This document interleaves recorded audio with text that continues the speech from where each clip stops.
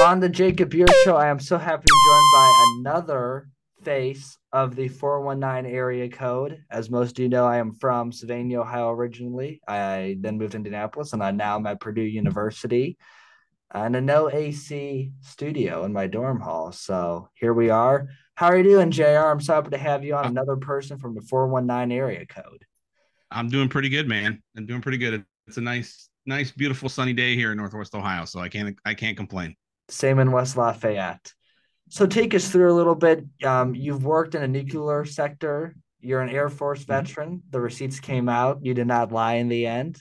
Right. So we can put that to rest. You also have done a musical song. More power to you on that. You ran Yeah. for office in a competitive race. Hmm. President Trump endorsed you. If I recall, you dropped out due to some family things going on, but you're still Yeah. This involved cycle. relatively. And I'm sorry to hear Hmm. about that. You're still involved in the political spectrum. So tell us a little bit about what you've been doing lately. So lately I've been doing a lot of work around the house, catching up on some things that were neglected while I was running for office. So pre-finishing my kitchen at the moment. But I've been, had to drop out of the race because my mother had to have open heart surgery. It was something that wasn't planned, and last cycle when I was running for Congress here, my dad passed away, unexpectedly. So when the news of my mom's open heart surgery came, I just wasn't willing to risk another parent out on the campaign trail. So fortunately, my mom had surgery in Cleveland with some of the best doctors in the country, and she's recovering very, very well. So it's allowed me to, take some time to step back and reflect and learn from the campaign last cycle. And I've been, staying politically involved. I talk with Trump's team quite often. I'm helping local politicians here on certain issues, or campaigning, what have you. But yeah, that's pretty much my most recent activity in a nutshell. And Awesome. I have been doing some consulting in the nuclear power industry, but nothing major because I just haven't had the time to dedicate it. Awesome. And that's good to hear about your mom. So good to hear that she's doing well. So are you going to run for office again, maybe in a couple months? We'll see. There's a lot of, now that my record has been cleared and it's been proven, that the Democratic Party launched the smear campaign against me. There's been a lot of activity, a lot of people asking me to get involved. Marcy Kaptur, who I faced, has been in office for 40 years and 41 now, and cycle after cycle, she hasn't really faced any credible opponents. And with me, she actually had a challenge for once. And there is the understanding that she is a tough politician to beat, but mostly because she has a reputation here in the district of this quaint little elderly lady who loves everybody. But I have irrefutable proof of how Marcy Kaptur truly runs her political operation, which is to lie and smear. And there's some political operatives out there that believe that what she did to me is something that could definitely be used against her this cycle. So So what are the odds that you'd consider running? Would you say it's 40, 50, 60%? um, I don't know. Um, I'm I am considering it. I wouldn't slap a percentage on it just because um yeah, I'm having some meetings here in the next week or two with some important people, and it's really going to be based on the conversations I have with them. So Um, there is a chance that you might be on the political scene again in 2024. yeah, absolutely, Awesome. Great absolutely. to hear. I think that's an important thing too, because especially from where I'm from, I got a big chunk of listeners in the Toledo area or Indianapolis area, because that's where I'm from. I've lived in both Hmm. cities. So I just wanted to get that out there. And of course, you mentioned the record thing. I remember hearing about it. I remember my dad telling me, "Oh, what's going on? The guy's going to now lose to Marcy Kaptur home because of that." But now the record has been clear. So if Hmm. the Republican Party would not pull money from you and they would put that out there, it could very well help and make it, instead of 43%, it could get you over the finish line potentially with that new news. So it was good to hear you talk about that on the show. Um, Take us through a little bit. So, what was the biggest challenge of campaigning? You had been on stage with Trump a couple of times. You had been endorsed by quite a different group of people. Kevin McCarthy even came to Mm-hmm. the area. Then they later with that pulled ads and stuff. But take us through, what was the process like running for office? So often nowadays in politics, you become a celebrity all of a sudden. Yeah. Just ask Marjorie Taylor Greene or Matt Gaetz, and you know both of them. Mm-hmm. So, what was that process kind of like, being this guy who, you have tattoos, you put your lawn out there, and you put a Trump flag, kind of went viral off of that, had a career in the Air Force and nuclear sector, and now you're this celebrity, like you said, around where you can go to Kroger's and you're recognized. Was that tough for you being a newcomer? No, not necessarily. I mean, I've had a career in the power sector where I started out at the bottom. I didn't walk into a position of power per se. So I started off in the nuclear security group, and then after doing work that got me recognized by one of the vice presidents, they um, they didn't know that I had a master's degree, et cetera, et cetera. And so one of the vice presidents asked me if I would be interested in taking a larger position, and so I said yeah, and so I was promoted into management, and then just rapidly promoted from there. And at the end of my career, before I started running for office, I was responsible for the spent nuclear fuel inventories for over 20 reactors in the country. So, I went from just a guy, in the union to being responsible for multi-billion dollars and worth of inventory of spent nuclear fuel, which is extremely dangerous, right? So, through that process, I learned to work with different people, work with different groups. My communication skills, I've never been shy to speak with people. So, getting on the scene and going on and speaking at a Trump rally. I mean, I've spoken to large crowds professionally as well. So it wasn't. It was just a factor of 10 basically, right? So you go from speaking to 3,000 people at a power plant to 30,000 people at a Trump rally. So it wasn't necessarily something that bothered me. Um, what bothered me, I think, the most and the toughest part was fighting against a machine that didn't want you there. And I'll give you an example. When I ran in the primary election, I ran against a state representative and a state senator. Teresa Both of them were, Gavarone and Craig Randall. yeah, yeah. Both of them were extremely arrogant, extremely. They were not pleasant. They weren't kind. They tried to exclude me from certain things that in our electoral process, when you go talk at a county, if a county GOP is having an event, every candidate should be able to speak, right? And that wasn't always their mantra. So I had to fight that, and I had to push my way through doors rather than doors, being not necessarily open for me, because I wouldn't expect that, but at least when I got to the door, I'd be greeted with a smiling face because I'm a Republican too. So I fought really hard in the primary, and I just outwitted these two. They're not, and I'm not, no intentions of being condescending, but these are not the brightest people in the world.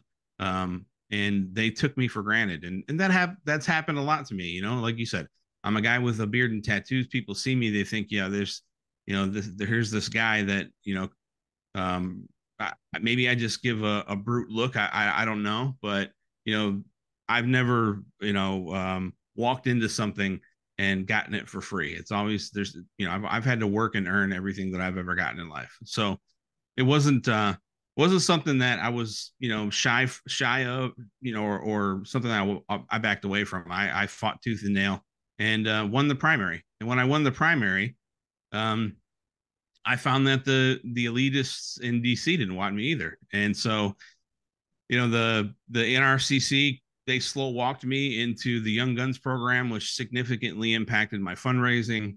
I had a multiple sit downs with Kevin McCarthy, and as you well know, I called Kevin McCarthy a traitor last year.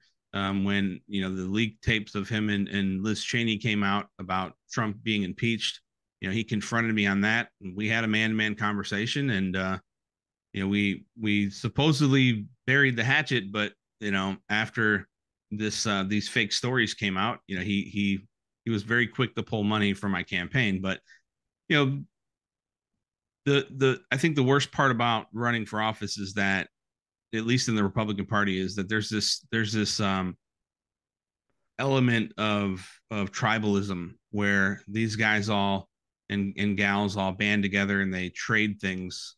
Maybe it's, if you scratch my back here, I'll scratch your back there. If you help me on this issue when you run for office here, I'll help you. And they have little to no desire to let the constituents of the district decide. And I was a force multiplying factor in that, because I was able to work around their influence and convince the people of this district that I'm somebody that could represent them, couldn't be bought, couldn't be told what to do, and that was not scared of the outcome, right? So I believe if you do the right thing, and if you do the right thing and you behave the same way consistently, I don't care if I'm being watched by the police or my wife or whatever. I'm always going to act and behave with honor, and I believe that will see you through. And I paid the price for that ultimately, because the hit piece that was put out against me wasn't just something done by the Democratic Party. That there was Republican Party involvement in that. And so that's why I think running for office this cycle is going to be it's a big decision for me, because they do not want me running again, and they've made that clear. Because me being vindicated on my military record, if the NRCC and Kevin McCarthy really cared about flipping seats, they would have been calling me the day that my records got lifted, because they know what polling was like last cycle. And I was on path to beat Marcy Kaptur before that military piece came out. Interesting. And would you say, if you do run, of course you'd have, I think, a good list of endorsements that would help you, Sure. possibly President Trump again. Like Mm-hmm. you said, you're in different meetings.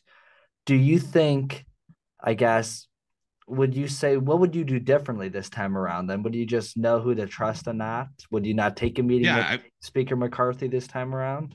no, I wouldn't. So if you look at the if you look at the history of events, or if you look at the timeline, they pulled the money, right after the hit piece came out on me. And then, you know, when McCarthy was fighting for the speakership, when he was on, I think, round 11 or 12, one Democrat raised their hand and said, let's cross the aisle. Let's consider crossing the aisle and voting for Kevin McCarthy. That was Marcy Kaptur. Okay. And that's proven. One thing that I wouldn't do during the election campaign is I wouldn't commit my vote to anybody. And I take that very, very seriously. I know Did Kevin he McCarthy. ask for Look, your vote in I private conversations? absolutely, absolutely. I wasn't going to commit my vote to anybody. Was I convinced that Kevin McCarthy was going to be Speaker of the House? Absolutely. But would I convince him, or would I commit to him to vote for him in a GMC Jimmy and in the Catawba Island Club parking lot, getting ready to go into a funding event? No. And I explained to him that it wasn't, it wouldn't be right for me, somebody that fought so hard for a district that has been led by this Democrat for 40 years, to run into DC with my first vote being pre-calculated. And I said, what if Jim Jordan runs for Speaker of the House and I don't vote for him? I might as well kiss my political career goodbye in Ohio. And his comment was, well, Jim's not going to run for Speaker. He's going to be running the one of the committees. And I said, well, honestly, sir, I said, Jim could change his mind the day before, the vote. And, because I knew what was going on behind the scenes. I knew what Matt Gaetz and Byron and all those guys were plotting, because I was involved in communications with them, because they thought I was going to win, and I was going to be one of the people that were going to stand up and vote against McCarthy and try to get some concessions out of him. So, but I couldn't say that in that time. because obviously it would spoil the soup. But I explained to him that if I commit to you that I'm going to vote for you, I'm going to vote for you. What I can't do is speak for somebody else. And Jim could change his mind at any moment, and then that would put me in a bad position. And so he gave me the impression that he understood, and everything was fine. And then a day or two later, um, after the hit piece came out, all that money was pulled, and I know why it was pulled. It was pulled because he didn't need me. At the end of the day, Kevin McCarthy and leadership, they don't care who's the representative of Ohio's ninth district. What they care is that whoever that person is going to vote for them for whatever leadership position or whatever power aspirations that they have. And that's all that matters. And so that's why you see them now meddling in primaries all over the country, instead of getting things done in Congress, because they're worried about their personal power moving forward. For sure. And would you consider one last thing about the public office? Would you consider running for U.S. Senate, or if you do run, is it going to be U.S. House again? Um, I wouldn't. I mean, I thought about running for Senate this cycle. There were, a lot of people were there. There were some groups trying to get me to run, but I think the Senate race is that's a tough race, right? That's a big $10 million statewide at race. least. Yeah, I don't have I don't have the network to raise that kind of money, and you know could I run for Senate? Yeah, but I don't think I'll run this cycle. No, I don't. Yeah, I don't think it's a task that I'm more willing to take on.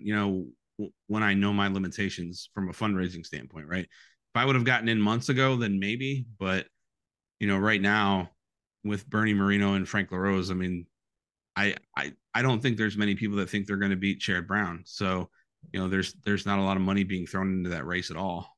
So you know, I couldn't see how I could come in that race and be Sure. financially effective. Yeah, that's a good point. I mean, I think Republicans are going to, I think DeSantis or Trump, or God only knows who the nominee is, will win Ohio by 5 to 6 points. But Sherrod's going to probably still keep on. It's going to be a close one, but there's a very good point that Sherrod's going to still hold on. So, Yeah, it's really gonna depend on how bad Bernie and Frank go at each other, and what they're able to, how bad are they going to damage each other in both their of them primary. don't appear to me as somebody who's from the state of Ohio, but neither does Matt Dolan. Quite frankly, there's really nobody in the Senate right now race that appears to me.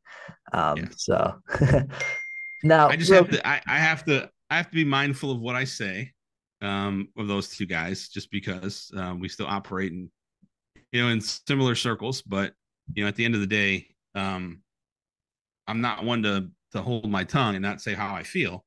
And that being said, I feel like the candidates in the Republican Party this time around for the Senate would cause me to feel like I'm settling if I was to vote for any one of them. And I don't think voters should have to feel that way. And that in itself is the problem with the Republican Party right now. We're looking for candidates outside of the spectrum of reality that voters want to see. We don't want to see used car salesmen, and we don't want to see guys that have been in government for 20 years. We don't want to see vanilla Republicans that aren't really Republicans, sure. that fight against gun rights and all these other liberty minded, or liberty focused issues. And that's what we have. And the reason we have that is because on the surface it feels like they're the only ones capable of running, because the Senate race is such a financial monstrosity. And the political machine doesn't care of the quality of the candidate. The political machine cares how much that candidate can spend. For sure, It's good all about point. money. Good point. And then one other thing I just want to touch on, we've touched on if you might run or not, which I think was a big one, the military record there, which we had mentioned that, as well as the race last time around and how you said you were winning with polling. I kind of, something I've learned from media is how Tucker kind of closes. And that is, do you think next time around you would be able to raise over $1 million, get an endorsement from maybe the former president or people like Bion, people like that? And do you think you can get past the primary because they're going to go a lot harder for Craig next time? I've looked at the endorsements on there. Do you think you can get past there and feel 100% confident in beating Marcy? Because some of these house races, with it being an odd year in 2022, they were more likely to flip, and then they're going to flip back in 2024. Do you feel 100% confident on all that stuff? And I asked Yeah, I that think. for any ninth district voters who might be listening. Well, here's the thing. I think for this cycle, it's going to be different because President Trump's on the ticket. Um, that Craig Riedel has become their stake horse, and you know, if you were to kind of put the magnifying glass on that, you'll see that Craig wasn't their person at the beginning. Craig is somebody that they've picked because they're picking whoever's not JR. Craig wasn't endorsed until they saw me at Bedminster with President Trump, right? So they assumed that I was meeting with the president to ask for his endorsement to run again, and I wasn't doing that. I was there because he invited me and my mother. My mother couldn't travel, but he invited me and my mother because of my mother's recovery from surgery. And when he heard that she had the surgery, he wrote her a nice letter and sent her a hat and a bunch of other things. So Craig is not, again, he's I beat him in the primary last cycle. He does not resonate with the voters in Lucas County, and that's where he has to be. I mean, the guy gets lost trying to find Tony Pacos, and A bad thing. I'm from Toledo, and I know where that's at. yeah, yeah. So he's a country club establishment conservative that is in with the little clique that runs Northwest Ohio. There are if you look at what Craig's done, in the state house, I mean, his last cycle in office, he raised, I think, $100,000, and he spent 80,000 of that at the Eagle Rock Golf Club and to a voluntary pension fund. So, and he's a retired CFO from a steel company. The guy makes good money. He's well, invested. But he's a fraud. And he attacked me when I first got into this race.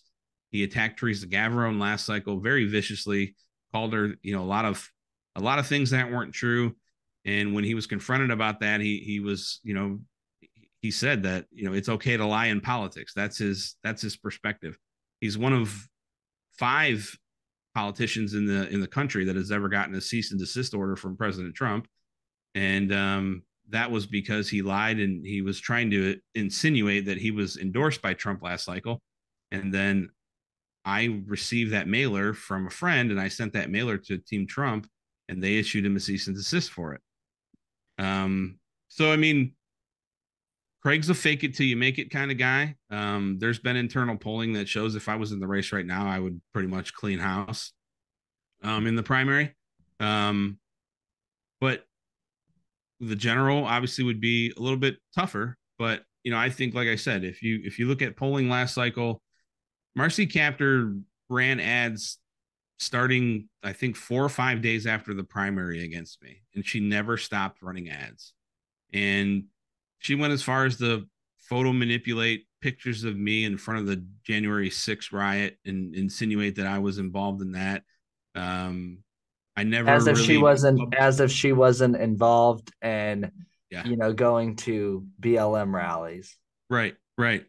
But despite all of that, you know, um, she'd spent, I think it's like $6 million by the end of September, lying about me, and polling, was teetering my way. And I think that I was on path to win by 1.5, 2 points. It may have been closer than that, but if it wouldn't have been for the lie, I would have won.